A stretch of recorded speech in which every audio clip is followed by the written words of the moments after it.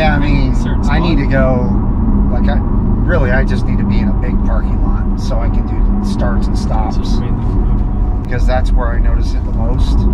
I don't notice anything when I'm on the road. Well, if your C8 Corvette is doing this, you probably need a new transmission. So, ladies and gentlemen, welcome back to Brink of Speed. Thank you for pressing that play button today. I hugely appreciate each and every one of you for joining me. It looks like the bad luck saga continues with my 2020 C8 Corvette. I don't know what to say other than this is really frustrating. I'm about to take you guys along with me to Classic Chevrolet to take this in and see what they think. I'm already pretty sure that it's not gonna be good news. So let's get going. So that's right, ladies and gentlemen. I'm headed to Classic Chevrolet to take a ride with one of the mechanics, show him what it's doing. But man, what luck I've had with this car. It's unbelievable. It's got less than 18,000 miles on it, and I'm having this transmission issue. So hopefully the car will do it while I'm showing the mechanic.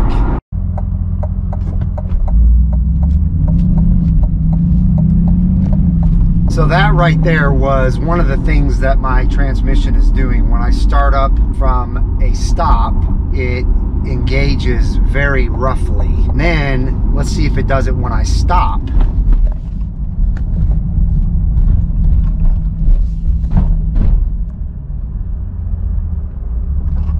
Of course, it didn't do it there, but I'm here at Classic now, so we'll see if we can get it to replicate for the mechanic.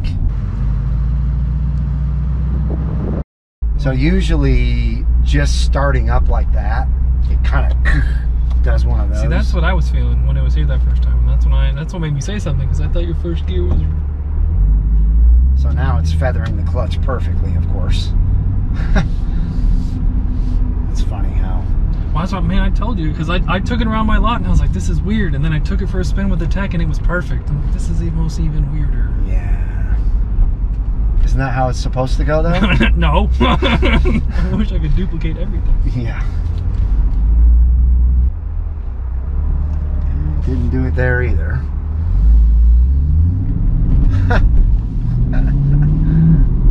Figures. Yeah. Is there somewhere you notice it the most? Yeah, I mean, I need to go, like, I just need to be in a big parking lot so I can do starts and stops. Because that's where I notice it the most. I don't notice anything when I'm on the road. It shifts fine. It's just hang up between first and second. So, ladies and gentlemen, my GoPro failed me. This really sucks. It's not just my car that's failing me. My GoPro's failing me as well. So I hit record when Cody and I were in that parking lot, and my car actually did what I was trying to show Cody multiple times. So you would have been able to see this on video. And of course, my GoPro somehow wasn't recording, even though it said it was. So who knows with these GoPros, they're very unreliable. But anyway, I need to explain what happens when I'm coming to a stop, number one, and number two, when I'm starting up. So you probably couldn't tell on that initial startup that I did right before I got to Classic Chevrolet that my car lunged forward. So basically what has happened is my dual clutch transmission has lost the ability to feather the clutch, not all of the time, but a lot of the time. And so when I'm starting from a stop, especially when I'm sitting there for, you know, a couple of minutes at a light, not usually at a stop sign, my car will feel like someone has dumped the clutch and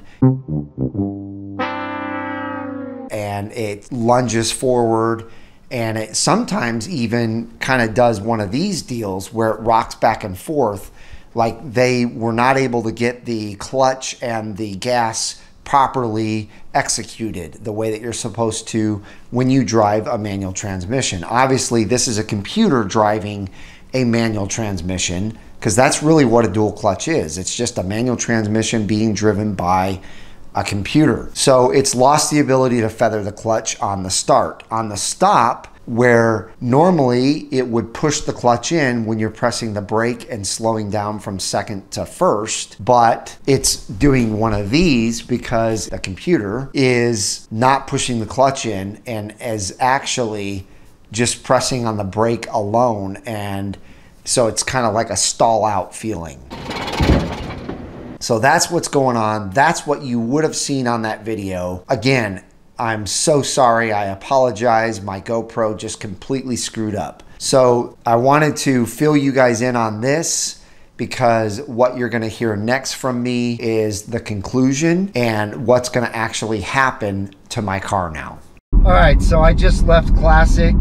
Cody was able to get a transmission mechanic to go ahead and take this out for a drive with him, and they drove around, and he was able to replicate exactly what I showed him to the transmission mechanic, and so he is 100% convinced that this actually does need a new transmission. So the steps that I have to take to get that are, now I have to bring this back into them, and they will hook everything up to it. They will go for a drive. They will, you know, take readings off of their little computer thing, and they will be able to report to GM exactly what's going on. They believe that GM is going to have them update the transmission, do a reset on the transmission, and see if that fixes it, but they know it's probably not going to fix it, and then at that point they will have to let GM know this is not fixable, and then they will order a transmission. Now Joe, the service manager, just told me that they have ordered transmissions in the past, and that the last one they ordered took about 11 days to get here.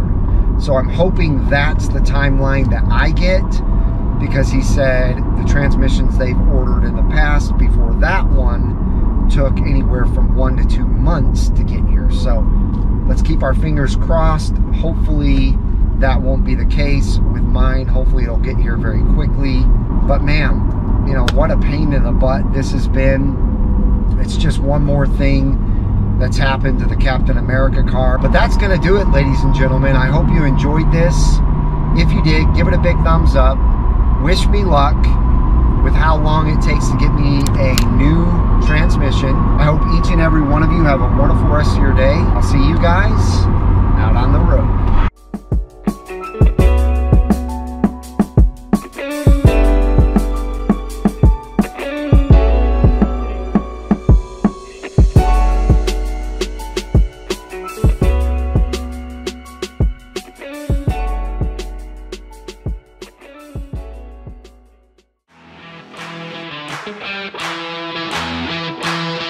Thank you.